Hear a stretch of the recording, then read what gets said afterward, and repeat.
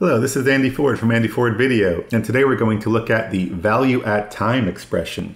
Value-at-time is used in After Effects to obtain a value from a property at a specified time.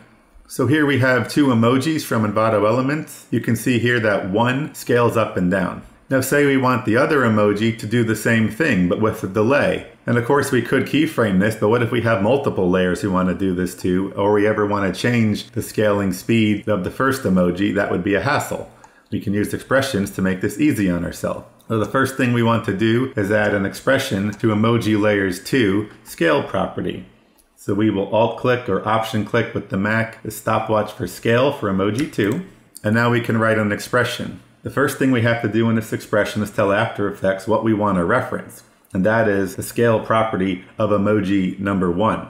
So we have to tell After Effects where to look. So our expression starts with this comp, telling After Effects to look inside this composition, dot layer, we are going to look at a layer, and then in parentheses, what layer? Now we could write 1, because emoji 1 is currently in layer 1, but you should get in the habit of writing index, in this case index -1. Now index refers to the number of the layer we are on, so index would be 2 in this case, and 2 minus 1 is 1. And the reason you would do this is if you're adding to this composition, and eventually you have 50, 100 layers in here, emoji number 1 may no longer be layer 1. But index -1 will work no matter what layer number this is, as long as it is 1 layer above emoji 2.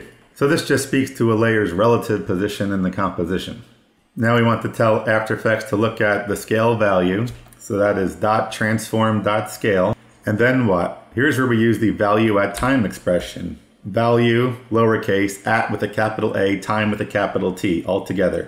This is telling After Effects to look at the layer above, scales property, at this current time. But remember, we want a delay. So in parentheses, we can type time, which will be the current time, but then minus 0.2, or whatever delay we want. So if you want a 0.2 second delay, we would type minus 0.2. So again, we're looking at the scale property of emoji layer 1 at the current time, but then 0.2 seconds ago.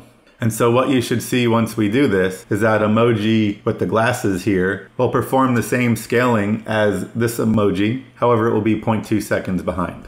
And so here's a great example of how you can use value-at-time to reference another layer, add a delay, and of course this would be expandable over multiple layers in your composition, making any potential changes very easy. Thank you.